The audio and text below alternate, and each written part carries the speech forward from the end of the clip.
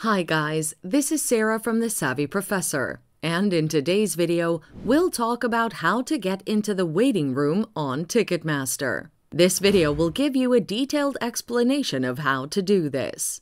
To get into the waiting room on Ticketmaster, you will follow these steps. Number 1. You need to join the queue when your concert sales starts. You'll begin by going to www.ticketmaster.com and finding the concert you want to purchase a ticket for.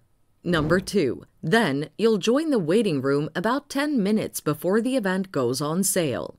Number 3. Once the sale starts, Ticketmaster will open the queue and you'll be allocated a place in line. Number 4. When it's your turn to purchase the ticket, you will utilize the map to choose your preferred seats and then check out. Tickets are available on a first-come, first-served basis on high-demand sales. Therefore, they're not guaranteed. For a smooth experience while in the waiting room, you should watch your screen if you're using a mobile phone and ensure it doesn't dim, since the waiting room will pause. Also, do not refresh the page, since it'll refresh automatically when you enter the queue again, and you'll fall behind. Confirm that you have a valid payment method in your Ticketmaster account and that the billing information and email are up to date for a seamless checkout process.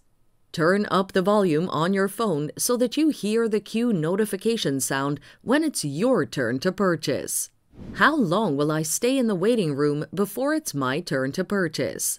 There is no set time, and if you join the waiting room a bit late, you may experience a longer wait as the queue could be longer. And there you have it. Getting into the waiting room on Ticketmaster is that easy.